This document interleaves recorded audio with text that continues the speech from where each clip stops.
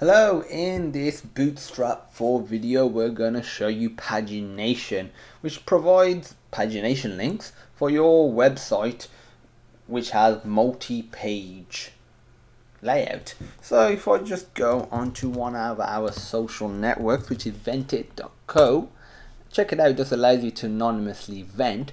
But if we just scroll down, we have our pagination right here. So we got our multi-page content. Oops.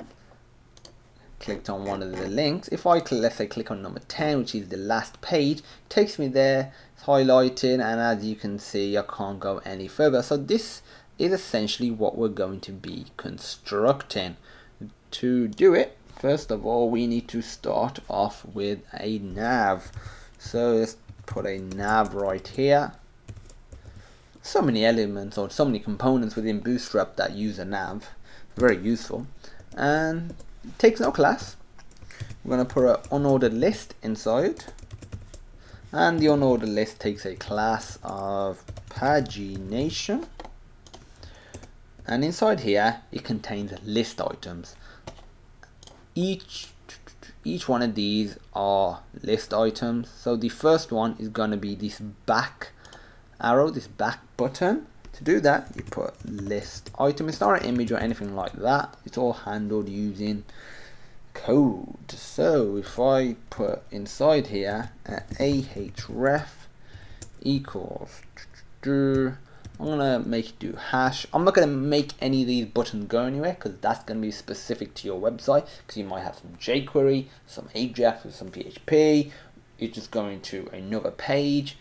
That's going to be dependent on what you're doing. And you're going to put area dash label equals previous.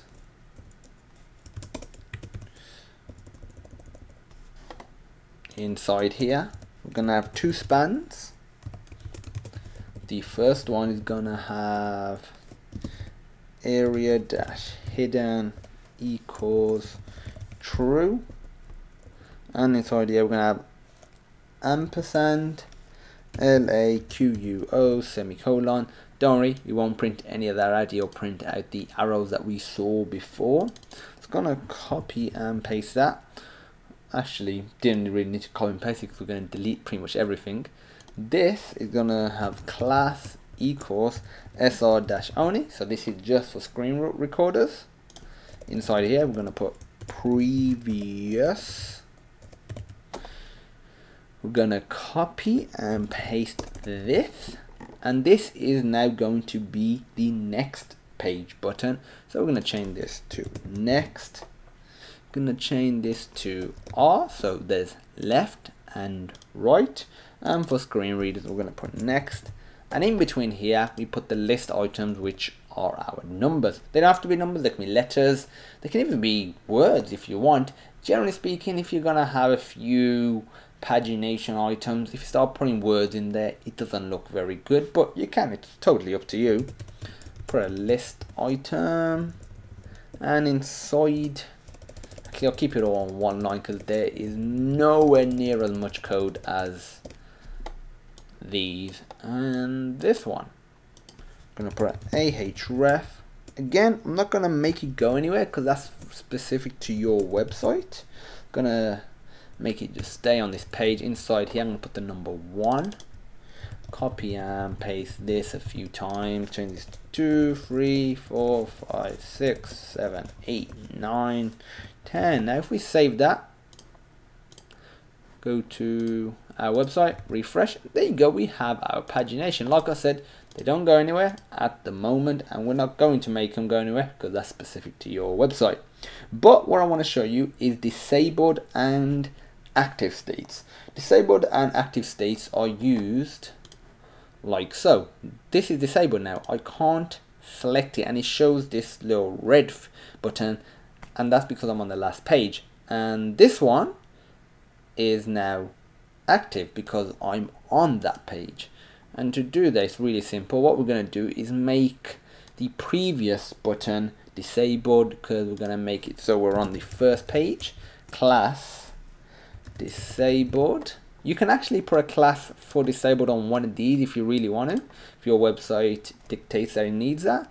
and what we're going to do is put a class of active. No, just refresh, and there we go. We have our stop sign, and this is now active. The next thing we're going to show you is sizing. So you know what, I'll copy and paste this so you can see the difference in sizing. So we'll keep the normal one, and we're going to create two more. The first size we're going to show you is large. To do that, where you've got the pagination class, add another class of pagination-lg, and I think you guessed it, for the small size just do the same before, pagination-sm, save, refresh, and as you can see we have a larger pagination system and a smaller pagination system. So that's it really for the basics of pagination. There is something called pages as well, but we'll cover that in a separate video, so check that out. It'll be in this series. If you have any questions, feel free to post them on sonarlearning.co.uk/questions.php. There'll be a link in the description to that. Please rate, comment and subscribe, as it really does help us understand what you really want from our videos. And as usual, thank you for watching, and I hope you have a great day.